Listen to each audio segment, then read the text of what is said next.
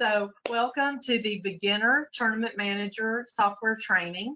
I want to emphasize the word beginner because this is training will be under the assumption that you are brand new to the Tournament Manager software, or that you are maybe through a new coach or a new event partner, or it may be that you're a veteran EP, but you've always had someone else do Tournament Manager, and now you want to see what it's all about yourself. I will say that Tournament Manager is a great tool that can be used in the classroom too. It doesn't have to just be saved for the events that you host. So we're going to get started. So I want to introduce my helpers today. First of all, I'm Shelly Brasher. I'm the Regional Support Manager for Tennessee, Mississippi, and Arkansas. And I've been with the REC Foundation for almost 4 years and started with coaching and hosting workshops and doing teacher training, and then serving as an event partner in my community. So I've been where you are. I've been new just like you are, and it wasn't that long ago. And so it's amazing what like just jumping in both feet can do. So we're glad that you're here today to learn a new tool that will be helpful to you in the future. And I'm juggling a couple of screens, so bear with me as I maybe fumble a little bit. There we go. So my helpers today are Leslie Cruz. She is in the background helping out. She'll be helping with the chat. She is the RSM for Alabama and sort of my sidekick. Leslie and I end up serving on a lot of teams together. Diana Fultz is an RSM for Louisiana and Texas. And then Kim Yee is our newest RSM, who is the RSM for lots of territory: Alaska, Idaho, Montana, Oregon, Wyoming, and Washington. She has a lot of geography to cover. So they will be assisting in the background as needed. Also, because this is a training session, we do want it to be more interactive. So if you want to turn your camera on, if you want to unmute yourself and ask a question, or tell me to slow down, or tell me to speed up, or anything like that, please feel free to do that. This is not easy to do a training like this virtually. What I like to do, and I recommend this maybe in the future with your RSM as you're getting started, is that I will have a new event partner. I'll schedule a call with them if they've got an event coming up and they're wanting to learn the software. I'll schedule an event call with them, and I'll actually have them share their screen, and then I am on with them and kind of talking through and helping them set it up. So know that we are available to you and that we can help you in that way. You're not alone. Also, we've got some great tools that can help along the way too. So on our next slide, it tells you how to get the Tournament Manager training. So this is something, again, if you're able to actually create an event with us, participate actively, if you can shrink your screen so that you've got the instruction happening on half of the screen and then you actually doing Tournament Manager activities alongside, that's going to be the biggest benefit. On this page, you've got where to find the VIQC Tournament Manager software. We have a third party that provides this for us with our requests for the features that we want it to have for our teams. And then also the document that is the actual user guide. And to be honest, way back when, my first exposure to VIQC Tournament Manager was that I downloaded the user guide, and me and my students, we just walked through it together in the classroom, and it's a great tool. In addition to these tools, the new EP guide that is coming out and the EP certification program, Unit 10 provides the full training for Tournament Manager as well as screenshots. So what we're doing today, you will be able to have that in digital form as well as video form that you will be able to refer to in the future. So know that we're not kind of leaving you hanging out to dry, that this is not a one time and then you're going to be an expert. It's kind of like setting up your grade book each year. I know that, you know, every year in August that IT would show up and we would set up the grade book and percentages for homework and quizzes, etc. Then the next year I never knew how to do it. It's like, okay, tell me again how I'm supposed to do this. And Tournament Manager is a lot like that. If it's only a tool that you're going to be using for one event a year, then you're probably going to want a refresher each year as it comes along. So never hesitate to reach out and ask for assistance with that. So I am going to end the slideshow and get into My Tournament Manager. So when you download Tournament Manager, minimize that. When you download Tournament Manager, you're going to have an icon that shows up on your desktop like this. It looks like brackets, like basketball brackets.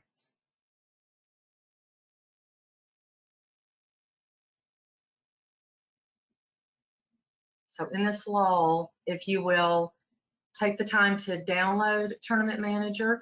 If one of the Leslie or Diana or Cam, if you want to put that Tournament Manager link in the chat, if anybody needs it, since I have left the PowerPoint, that might be helpful. If anybody has a question, do not hesitate to ask.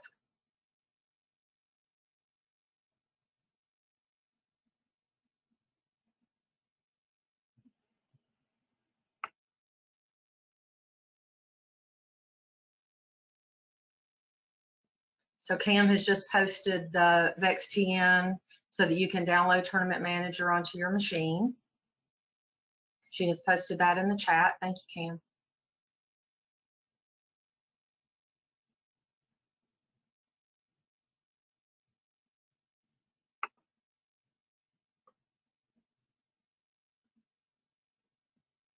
And we're going to stall for just a minute. If there's anybody that needs a couple of minutes, how about we'll give you 3 minutes and then we'll go. And if you need more than that, put a message in the chat and we'll wait.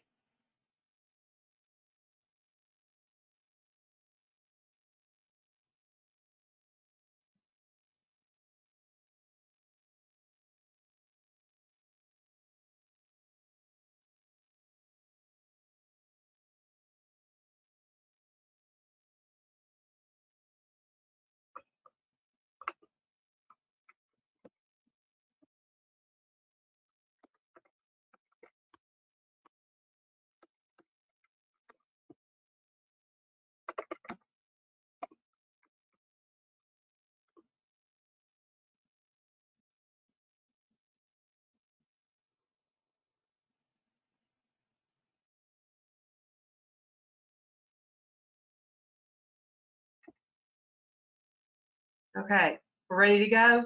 I'm moving on. If not, put something in the chat and we will slow down. Okay, so we're going to start by creating a new tournament. And this can actually be done prior to your event.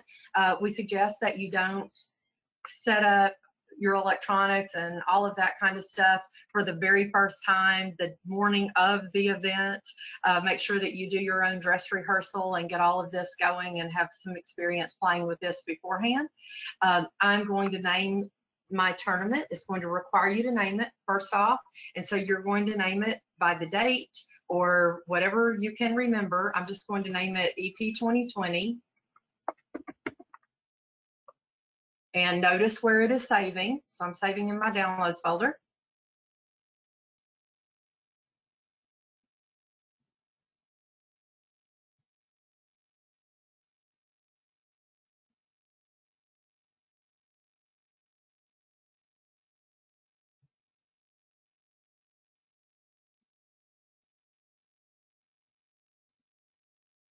And voila, we have the welcome screen. So on the welcome screen, this is where you're going to be able to access the user guide. So when you first download the program, it asks you if you also want to save the user guide, and you do, and it will be stored on your computer. But each time that you open it, just in the event that there have been any updates, then you can access the user guide here as well. So you may want to have that. If you have a volunteer who is going to come in and run Tournament Manager, you want to provide them with the user guide prior to the event, as well as some support to be ready to run the event, and then actually have the user guide printed and next to the Tournament Manager operator at the desk. That's very helpful at the head table as well. So that's one of the best practice. Okay, so now if you're just using this in a classroom, you're going to skip this next page, the event code setup. But if this is an actual event where you're going to upload the information, then you do have to complete this. So where do I find this information? Well, I have borrowed an event. I'm going to drag it over from Robot Events. Okay, can everybody see that?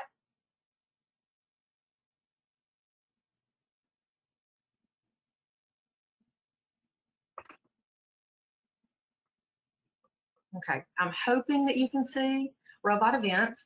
And this is an event that happened last year that we are going to use as our sample. And it is actually a scrimmage. So anything that we do is not going to mess anything up.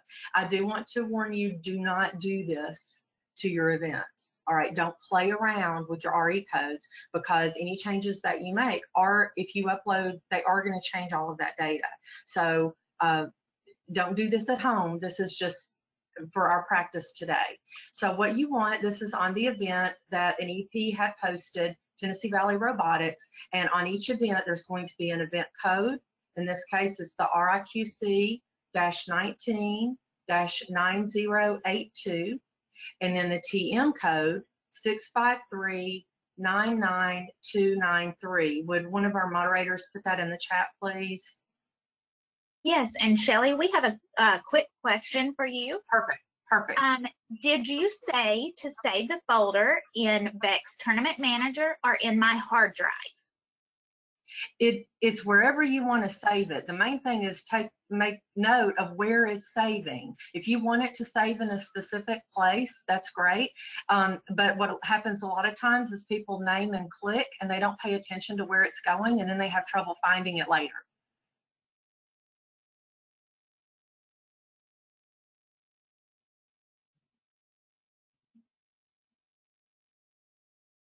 So Diana just posted the RE code, and so did Leslie. And then Diana has posted the TM code. Now, the RE codes on robot events, everybody can see. When any coach goes in to register a team, they can see the RE code. In fact, when you are communicating with your RSM, because you say, can you help me with something with my event? Because we have so many events, it's really helpful if you give us the RE code. The tournament manager code, however, is like a password. So that's something that you don't want to share with anybody. You don't want anybody to have access to that, because that is where we can actually change scores and change award winners and all of that. So we want to be very careful with that. But this is where you're going to find it when you go in, like you're going to edit your event. Okay, so I'm going to move that off the screen. We don't need that anymore. And I'm going to select that this is listed on robot events, and then I'm going to put in the event code and the TM code.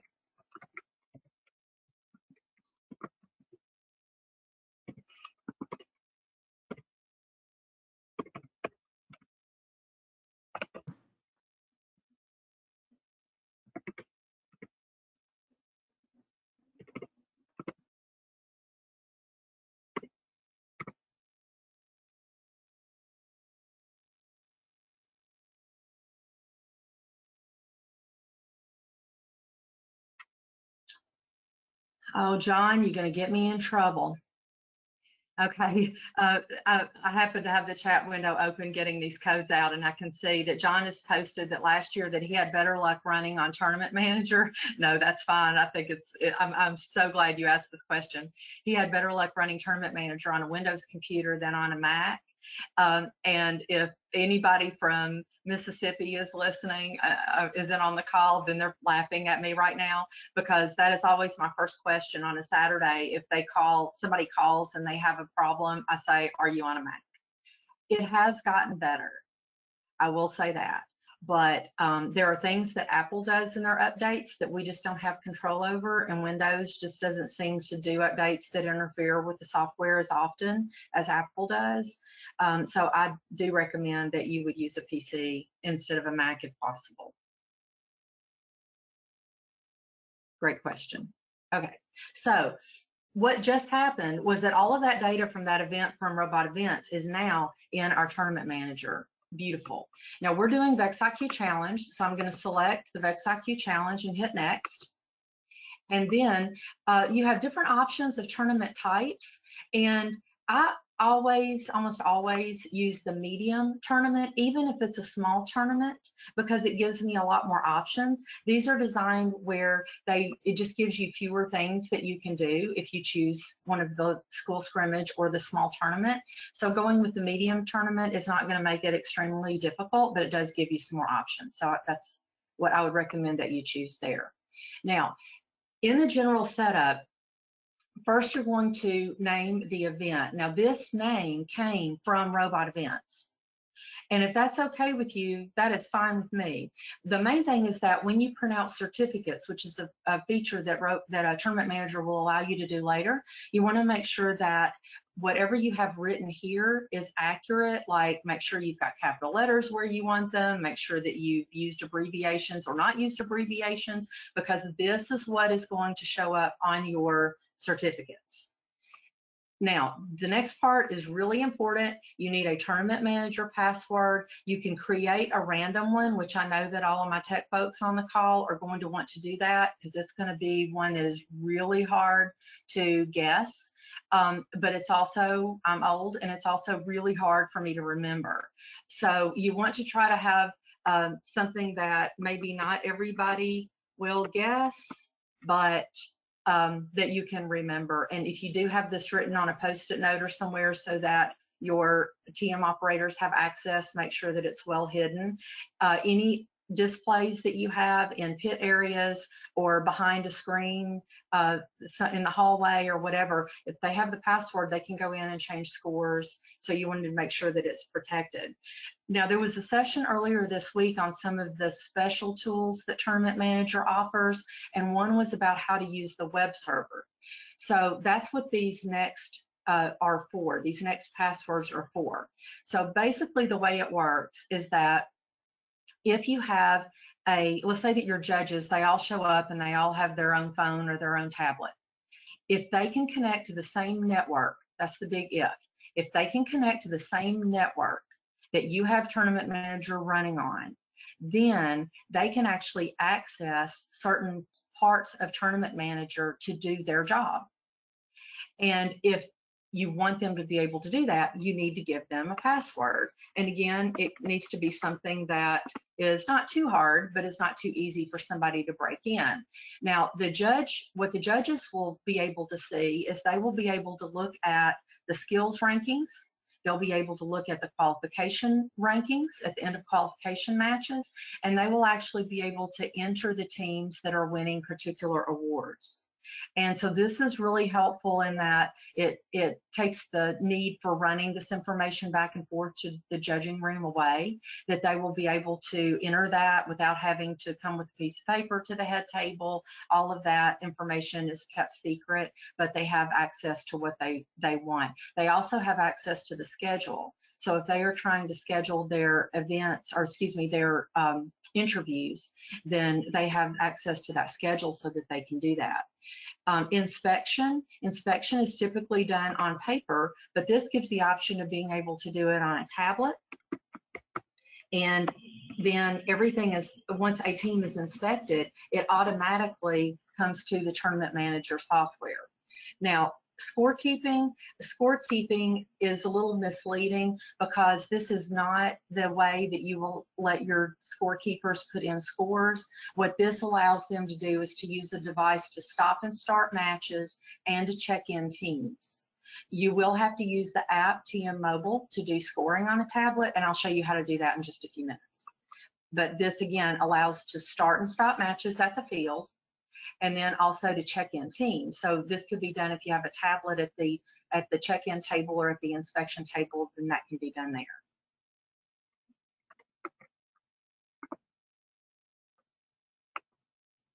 Okay, next window, is this a league or not? Now, we are not, there was a special session on setting up leagues, and basically the way that a league works is it takes a tournament where you have qualification matches, skills runs, and then the finals. And it breaks it out over several different sessions. So checking this box is going to give you that feature where you can break it out over multiple days, but we're setting up a tournament, so we're just going to move on. Now, game configuration. This defaulted to squared away because I'm using an event from last year, but I want to see the scoring from Rise Above. Now, the reason that all of these old games are listed is because EPs still have all of this old game elements. And so this is great for classroom challenges, for summer camps, and then you can actually have Tournament Manager set up to use all of these former games. Now, this is the beauty of this. All of the information where teams registered for this event, because we use the RE code and the TM code, have now been put into Tournament Manager. So in this particular event, there were 12 teams that were registered. So all of the information about those teams are there. If you had not selected the checkbox on that first page, if you were just doing a classroom activity or a summer camp activity and you don't have teams that are actually registered, you can click here to generate teams and just give it a number of how many teams that you want. I have 10 teams, and then you can go in and name them, and the kids can name them, the dragons, the bears, whatever, and there's a way for you to be able to put in that information if you want to use it in that way. Now, because this tournament had 12 teams, the number of finals matches automatically defaulted to 5, because they're looking at, we've got 12 teams. Typically, we're going to have 10 teams. The top 10 teams in IQ are going to move to finals. But you as the event partner can change that if you want to. If you are concerned that, the IQ kids, we have 12 teams, we don't want teams to be left out, and it doesn't add that much more time. It's one more match in the finals to have all 12 teams get to play. Then you can go in and change this to 6. Where it really gets a little weird is that if you've got an odd number, let's say that you had 31 teams. If you ran 15 alliances, then 30 of the 31 are going to get to play at the end. And that's a tough, thing to swallow for that one team that gets left out. So depending on the time that you want to use for your finals matches, and then also how you want to have that break with the teams that advance to finals and don't, that's a conversation that you can have with your RSM to help if you're not sure how to make that decision. Now, at IQ events, we have, in some regions, they will have 3 fields set up, for example, and all 3 fields are running back to back to back. And so that's what we're going to show you today. So we're in that situation, we're going to have 1 field set. Moving on, and we'll talk about it in a minute. Now, the 1 field set is called field control, and it automatically defaults to field 1 and field 2. And the example I gave said, wait, we have 3 fields, so I'm going to add field 3.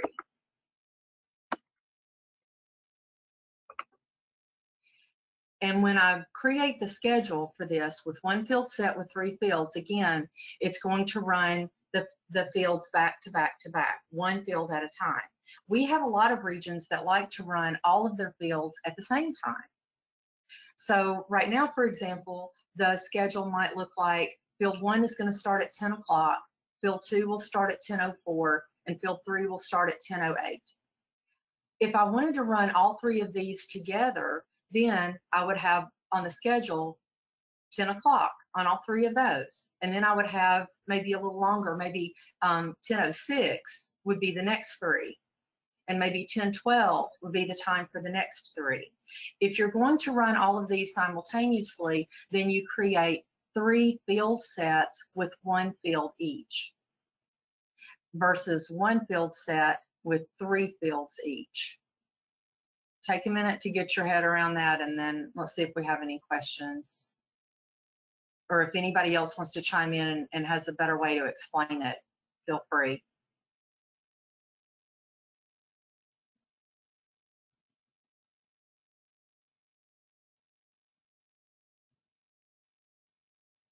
All right, Dan has this thing where he counts to 10 on our staff meetings, and if nobody said anything, he moves on. So I'm going to use that practice. Okay, All right, moving on. All right, so field name. I'm sorry, Shelley, I Oh, good. wasn't fast enough. The No, go question, ahead. does this work on Chromebook? No, you do not want your tournament manager tournament running on a Chromebook. Because the Chromebook is primarily going to be web-based stuff. Now, I think, does anybody else know? I don't want to answer wrong. My first instinct was no.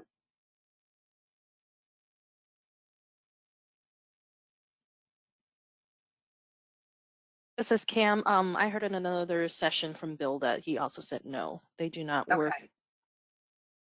Okay. Our Well, developers are. Caveat is that the other devices that you're using can be, just not this one that's the native one running it.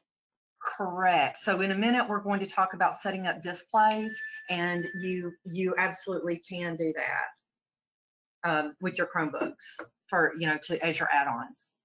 Your main computer, and again, along the lines with what John was asking earlier about, that he has better luck working on a Windows-based computer versus a Mac. I know that as a classroom teacher, I inherited the laptop cart after they replaced them with new laptops. So my classroom had all the old dinosaur machines, and we're trying to run them off of those, and that did not go well. So you really do want to make sure that your main machine that's running Tournament Manager is very reliable and up to date. I wanted to insert here about making some money. So when kids get their schedules and they see what time that they're going to be playing, they see on the schedule field 1, field 2, field 3. But what you could do is name a field the Papa John's field.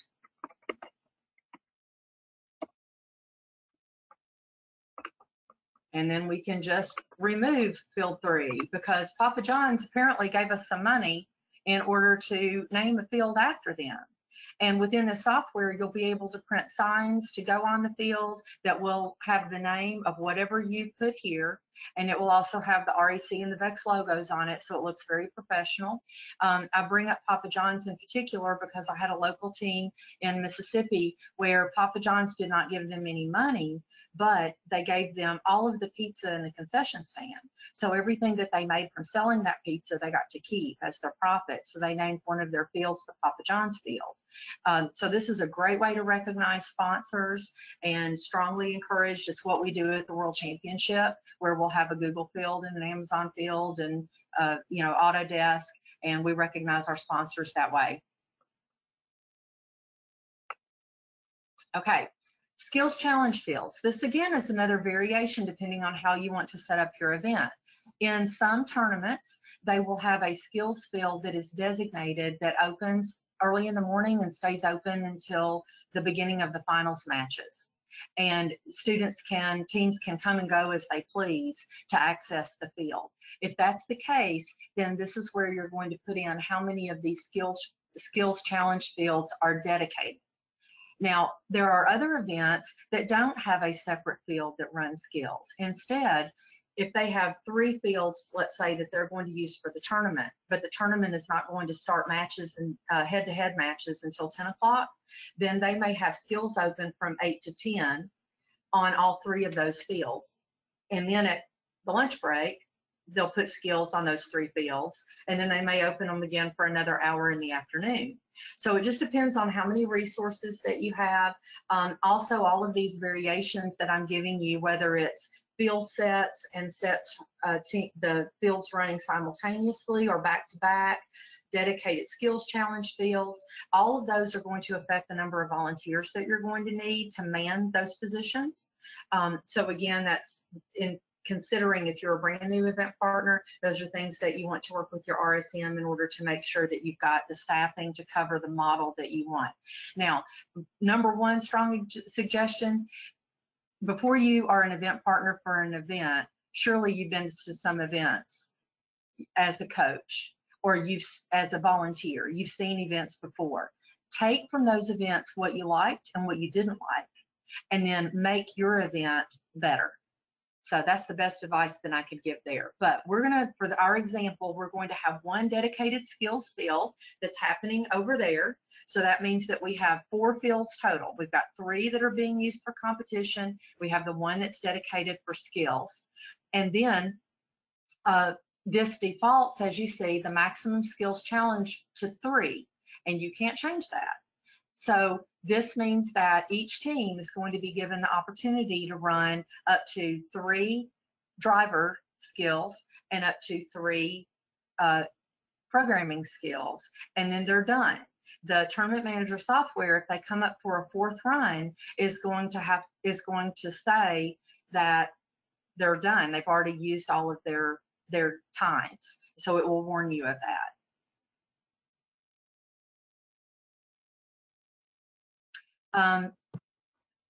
Question on the chat?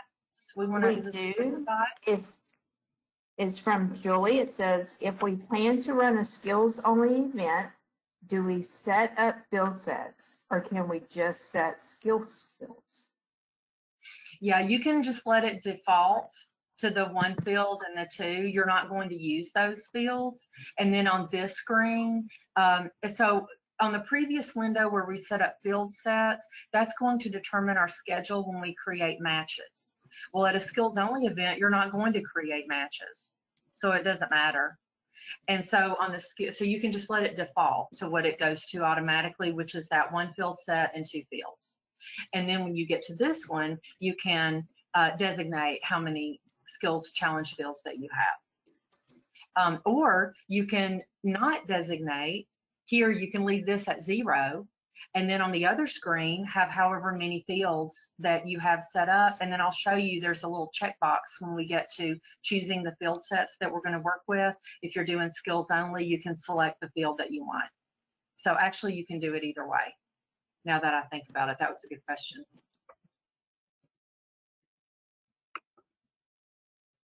Okay, so the next part, you're going to set up your pit displays. So these are displays that are going to be elsewhere. Now, if you're running a very simple tournament, really all you need is 1 display. You have like your main computer, you've got a projector and a screen that the audience can see, and then the person who's sitting at the tournament manager computer can toggle between the different screens to show a variety of information.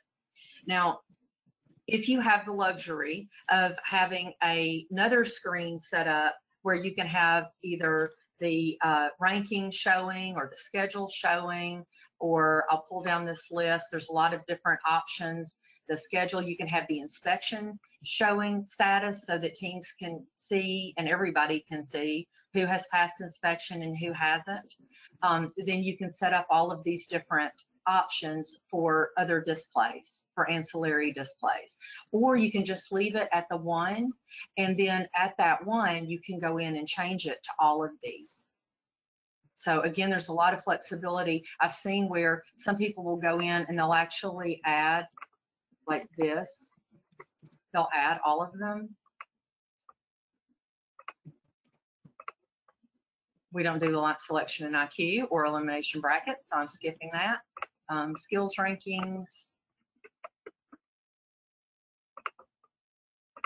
So you can add whatever that you want to have a quick way to be able to toggle your displays.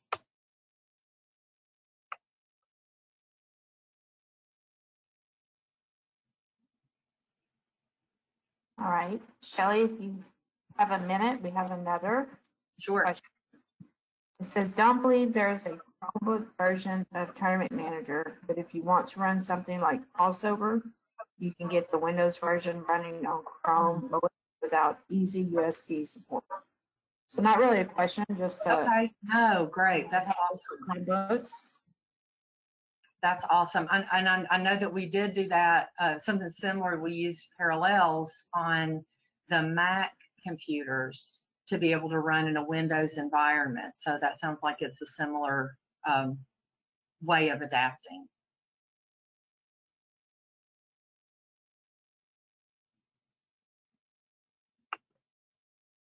Okay, now this is the fun part. This is where we're going to set up our schedule. And this, I caution you to give yourself plenty of time. It's always better to run ahead of schedule than behind schedule because that stresses everybody else trying to catch up. And each year, the match cycle time is going to fluctuate, and we really don't have a good idea of what the match cycle time should be until after we've had some events. So again, that's an RSM question that can kind of give you some guidance on that, or on the Facebook groups, they can give you some guidance on that. So our new schedule block. So here we're going to start a tournament. We'll say that we're setting this up in advance, and that this one is already set for that date from Robot Events that pulled it in, and that we want it to start at 10 o'clock, and we want to run until 11:30. And I'm just making stuff up. You can work with whatever agenda works for you, but we'll talk about some of the pros and cons of this. All right, so 10 o'clock to 11:30. This is an IQ game, and we are running the fields back to back to back. So in that format, as once one field finishes and the head ref tells the scorekeeper to go ahead and score it, they move on and start the next one. So we're not going to need a 6-minute cycle time. So maybe do like 4 minutes. That's still kind of high, but I'll tell you why I chose that here in a minute. These are going to be qualification matches. And you see how I've got 203 matches? That's because I've got us going until 11:30 p.m. I don't want to do that. Okay, that makes me feel better. All right, so now I'm at 23 matches happening before lunch, and the number of matches per team is a little less than 4. Now in IQ, who can answer on the chat why 4 is the magic number in IQ?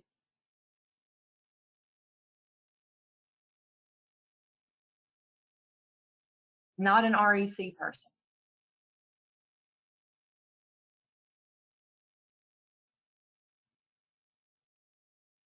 We need Jeopardy music. Woo woo, Casey wins, Casey wins. We have no prizes, we're a nonprofit, but Casey wins, yes, because after the 4th match, the lowest score is dropped. So we want to make sure that when we're scheduling matches that we try to get in 4, 8, 12, so that every time there's a 4th match, then they're dropping the lowest score. All right, so the way I have it right now, everybody's going to get in a little less than 4 right before lunch, and I'm going to add that segment. Now, my plan is to take a lunch break from 11:30 to 12:30, because during that time, judges are going to be interviewing teams probably, kids are going to be running skills. So, and especially if you're not serving concessions, you know, it gives parents time to run and get lunch and bring it back to the kids, all kinds of reasons to schedule in that lunch break. So we're going to start back at 12:30 and go until 2 o'clock, let's say. Let's just see what happens. We're going to play around with this and see what happens. So from 12:30 to 2 o'clock, qualification matches. All right, now we've got another almost 4. But I tell you what happens at lunchtime when your referees and all of your queuing staff come back after lunch, they're not rookies anymore. And they can run these matches, boom, boom, boom, because they have fallen into this groove, and the teams have fallen into that groove too. So we could actually reduce this time and maybe get in some more. So now we had almost 4 matches here. We're going to get in 5 matches by doing it this way.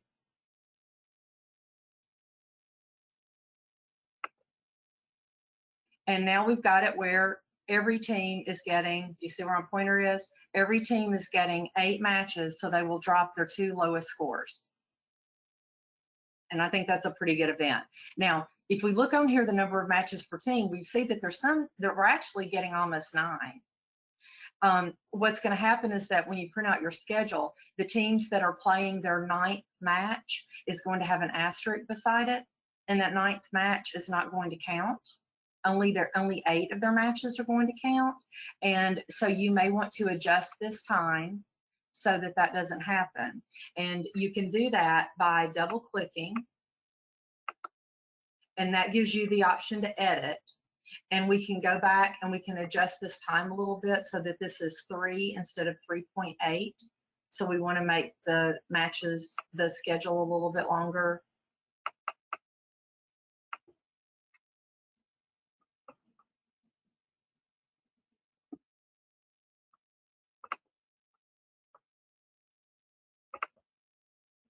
Okay, getting close.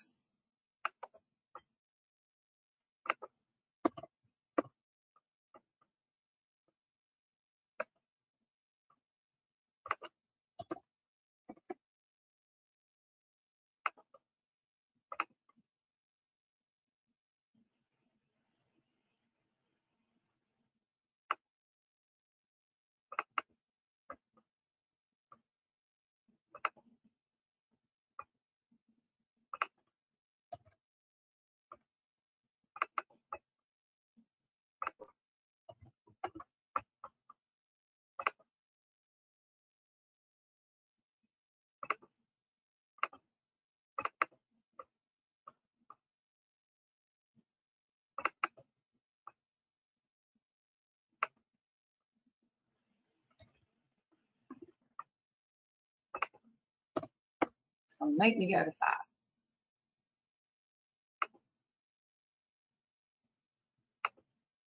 Ta-da! And I'm there. But again, if you're off just a little bit, it's not that big of a problem. All right. Moving on. All right, so questions about the schedule. What we can see is that we're going to have a total of 48 matches for the day.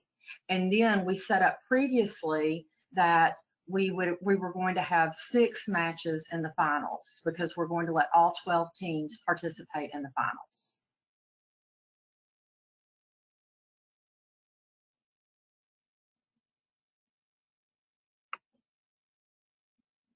Okay, now there are 2 schools of thought on this next one. So one is go ahead and create the qualification matches and hope for the best. The other one is don't do this yet, because if a team doesn't show up, you're going to have to do it all again. Your call. Flip a coin. We're going to go ahead and create qualification matches here, but I will show you when we get into the program where you can do it at a later time. But when I'm going to hit create qualification matches, and it shows that we're going to have 48 matches, 8 per team. Sounds good.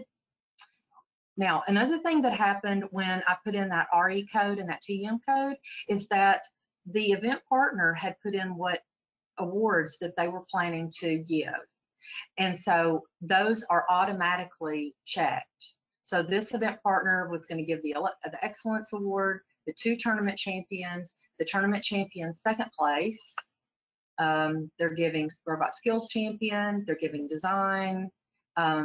Any of these awards, the Judges Award, if you get your EP trophy pack, then it's going to have certain awards in it, but you can give other awards, and Tournament Manager will print out the certificates for those. And I'll show you where to find that. So some people, especially at a large tournament, you want to recognize more than just your best notebook. You may want to recognize your top few notebooks, and there are ways to do that. But this will automatically come in from Robot Events. If you make a change here and you don't make a change on your posting on Robot Events, when you go to finalize, it won't let you, because these 2 are no longer in sync. So it's important to note that if you do put an additional award here, or you make changes to your awards during the day, it may be that the judges decide that nobody really met the qualifications for an excellence winner, and then you're going to have to work with your RSM to adjust that on Robot Events so that you can actually upload your scores from Tournament Manager when it's all said and done. Okay, this is another page. This is the last one. This is another one that it's a little bit controversial, because we have a fantastic app called the VIQC Hub, and on it, it's a way for anyone who's not at the event to be able to see what's going on. They're able to see the schedule, they're able to see the outcomes of the matches, and this is how you're publishing that to the VIQC web hub. And you may not want that. So if you are creating this tournament a week in advance and you went ahead and created your matches, since that might change, you don't want that published. So you won't check these until you know that everybody is checked in, everybody is inspected, and the tournament is ready to roll. And then finish.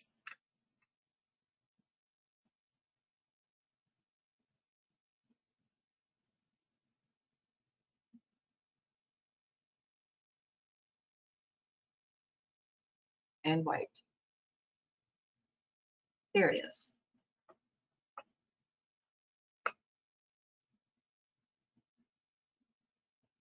Okay, so now you are in Tournament Manager and your event is all set up. If you click on the little plus sign that's next to the qualification folder, you'll see that there are all of your matches. If you click on qualification match 1, then you can look down here and see that team 1 is 38474D and team 2 for that match is 94406A. So all of your qualification matches have been created. Voila. If you look over at skills challenges in the pull down menu, you'll see that you'll be able to, as teams come up to the skills field, you'll select what team is there. You'll select if they're doing driver or programming, and you'll be able to run their match and score their match accordingly. And then as that happens, then those scores are going to show up here, whether they're driving or programming, and then overall rankings for the teams that are participating in skills. That schedule on that day. You'll be able to see the schedule here. You'll be able to see the awards that have been selected. These are the awards that are selected, and so once everything is all said and done, you'll be able to enter the winners of those awards. You have slides that you can create for a presentation. You can either make your own slides that you can present during an opening ceremony, or you can create slides for your awards ceremony. We'll look at that in just a minute. I'm kind of jumping around. Again, on these lower tabs, you can see the rankings. Right now, there aren't any. The team list, and this is where you can, if you were just putting in that you had 10 teams at a camp, that you could name them dragons and bears, etc. That's where you have the ability to make those kinds of changes. All right, so next we're just going to walk through the menus to show you what's here, and then we will look at, now that we have set up a tournament, now we're transitioning and getting ready to actually run one. All right, so let's just familiarize you with everything that is here. So you've got the save a copy that's really important, and with my students at school, I always tell them save early and save often. And that is true here as well. So save, save, save, so that along the way that if anything happens, then you're not going to lose anything. Uploading results is what you're going to do at the very end.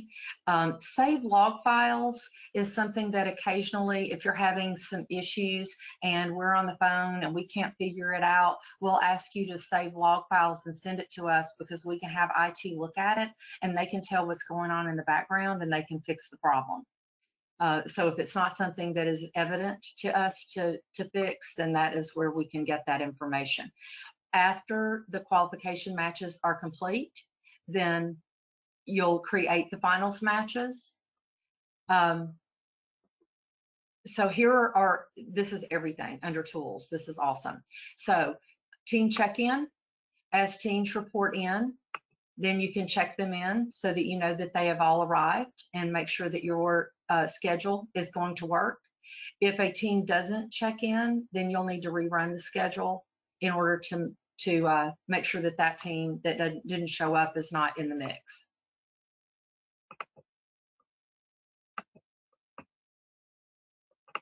Also under tools, you have inspection, and you can list as each team is inspected, whether they're partially complete or if they've passed, the inspector can make notes. And then as they pass inspection, they go away. So then here you can see which ones that you have left to go.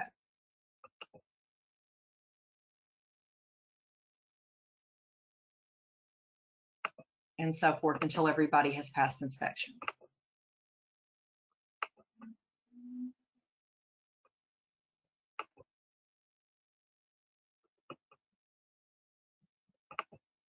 Still under tools, you have announcements. This is kind of a cool feature. You can actually type in messages and put them on a schedule, and these are going to appear like a ticker across the bottom of your main screen, your audience display screen. So I can say that concessions will open at 11. Or we are running ahead of schedule, so be at the field early. Something like that, and then tell it when that you want it to stop.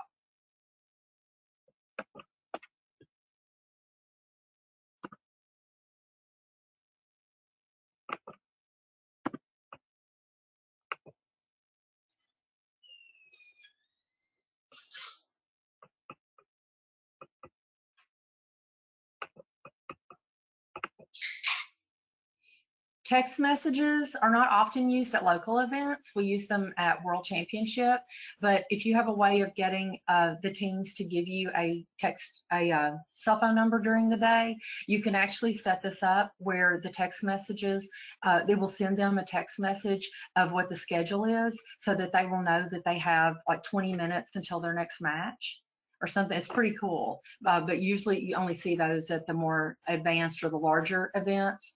Now, mobile devices. This is where you're going to use the scoring, and I don't know if you've got your camera set up where you can see me or not. I don't, so I can't see me. Let me see if I can move something so that I can make sure that I'm showing this in the camera. Okay, so there is an app that is TM Mobile.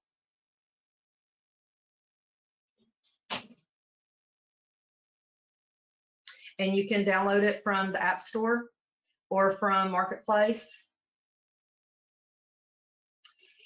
And this is how you keep score. So I mentioned on the other that when we were putting in passwords for scorekeeping, that it only allows you to put in the start and stop matches as well as checking in teams using the web server, but using the tablet, then you can actually score field side. And this is a huge relief to whoever is manning your computer at the head table, because then all they have to do at the head table is to monitor the audience displays and maybe start and stop matches. So it really takes a lot of the work off of that.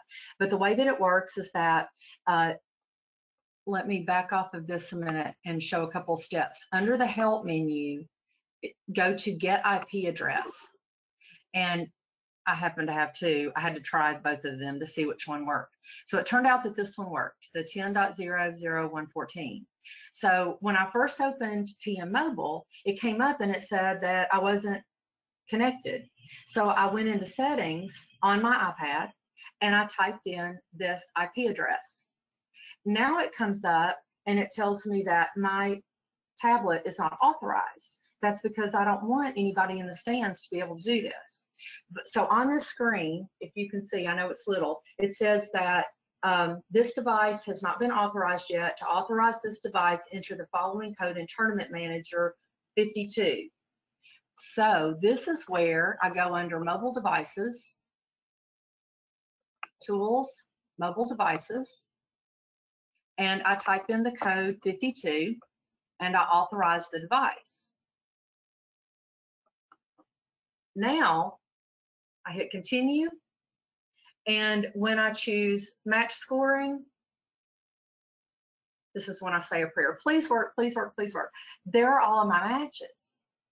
And I click on qualification match number 1, and I've got the scoring, and I just type in what they did, and then I hit send, and the person at the table confirms that they are receiving the score and that it looks like it's a feasible score, and we move on to the next match. So this allows the scorekeeping to happen at the field side.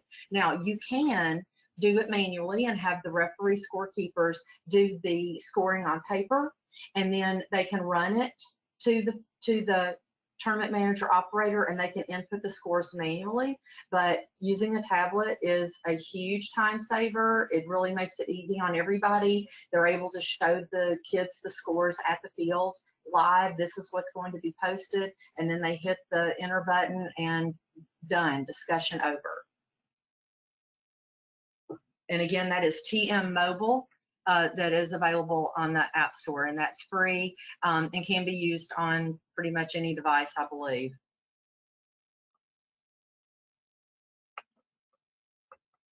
Okay, again in tools, elimination final matching. When we get ready to create the finals matches, check for illegal match scores. I don't think that's used very often, but it could be if there was a question that a score got put in incorrectly. You don't want to run the wizard. So everything below this line right here is the danger zone. Don't go in the danger zone unless you really want to do that. If you run the wizard, it's going to go back to where we were at the very beginning of this session, and we start over. And there's no going back. You can regenerate the match schedule. So this is important if a team doesn't show up. We already made the match schedule. If a team doesn't show up or a team doesn't pass inspection, then we're going to need to rerun it. And this is where you'll do that. But the good part is that it'll only take you to that part of the wizard. It won't make you start over with everything. Now, options. This is actually under the danger zone line, but a great tool. This is where it is sort of a modified version of the wizard, and it lets you go in and change certain things that you need to do without having to start over, and it's not going to mess up everything else. So we've got our, we can see the page where we entered our event code. We can look at the passwords because it's like, oh my gosh, I did this on Monday. I don't remember what password I put on because it's Saturday. You can look at, oh yeah, we had 8 qualification matches. Okay, so we want 8 to count.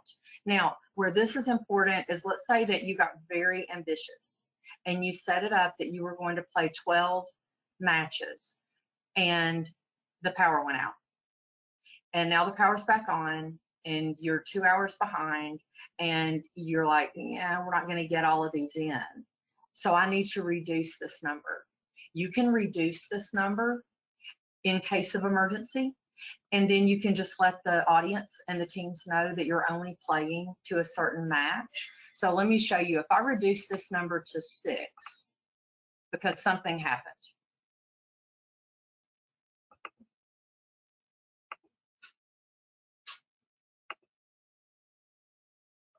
and then I go back to my scoring window, move some things so I can close out of that.